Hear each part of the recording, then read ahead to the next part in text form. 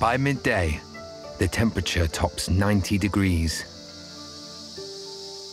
Usually, the troop would be thinking about having a rest. But there's a new sound coming from the forest that's hard to resist. As the day heats up, the noise grows deafening. It lures Crystal and the Ruins gang away from the museum garden.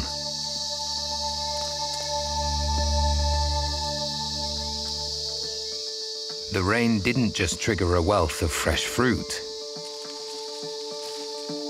It also set off an emergence of some of the loudest insects on the planet.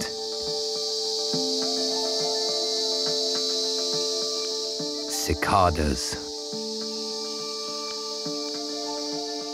The males deliberately sing to attract females at the hottest time of day, when most predators are inactive.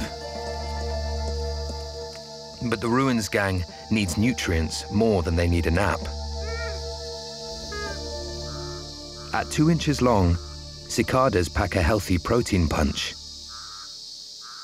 And there are thousands of them. But the feast won't last long. In a couple of weeks, they'll be gone. So there's no time to waste.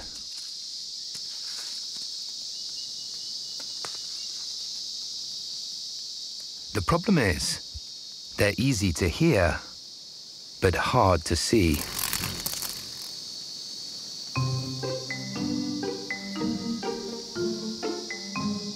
They feed on sap, and they squirt out honeydew as a byproduct. The jet of sugar juice can give away their whereabouts,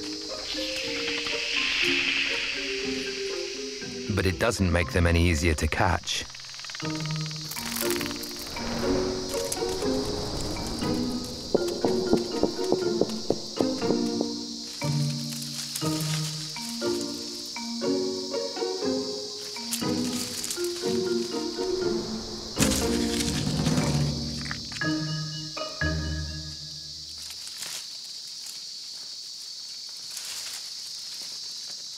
Crystal's a pro, plucking a cicada from midair.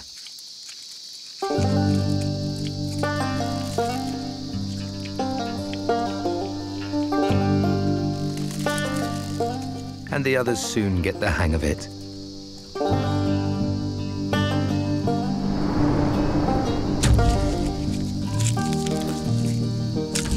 It's just what they need after the difficult drought. Cicada snacking becomes their new daily routine.